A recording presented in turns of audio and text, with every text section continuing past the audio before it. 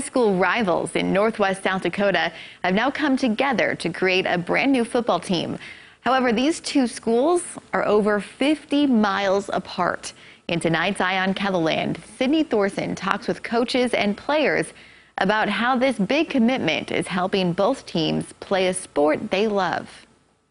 After realizing 8 players would not be enough for a team this year, Bison High School made the decision to reach out to Hardin County schools.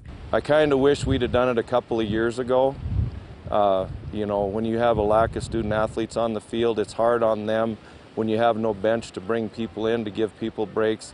You know, in hindsight, we probably should have done this several years ago. Former Bison head coach Charlie Harpster says while the two high schools have been rivals in the past, the Hardin County schools welcome the football players with open arms. It's been a little bit to get used to wearing the purple and gold, you know, but you know, the kids love football, and that's all we need to worry about. Is we needed a place to play, and Hardin County was more than welcoming to have us come join them, so that was the important thing. After co-oping with the Hardin County High School football team, Bison High School went from a team of 8 players to now 31. It shows our freshmen what we need to be in the next couple years, and that we have competition to actually play.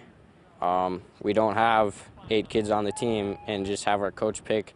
We have to participate and put in the work to be able to play.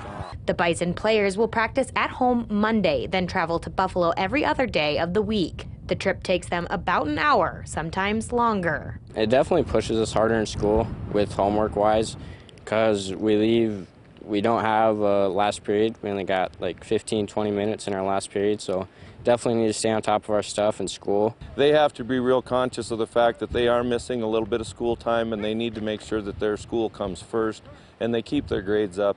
These 8 freshmen from Bison aren't the only ones benefiting from this new team. Having the extra numbers, it's allowed us to play 2 or 3 more JV games this year, so it's going to help our freshman kids out, their freshman kids, and there's two or three kids of theirs that are, as freshmen, getting time on varsity and helping us out on special teams and offensively and defensively.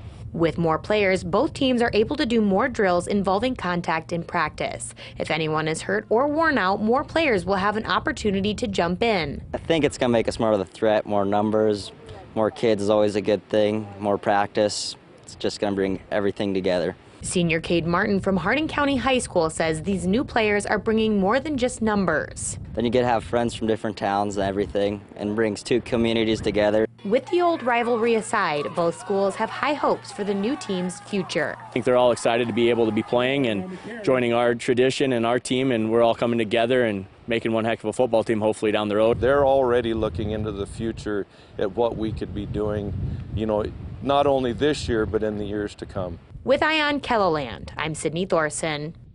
50 miles, that's a commitment. Coaches for the Hardin County Buffalo football team say for games, the two high schools will usually coordinate where the game is and pick the players up or meet them there. The two high schools are just co-oping for football. All other sports are currently separate.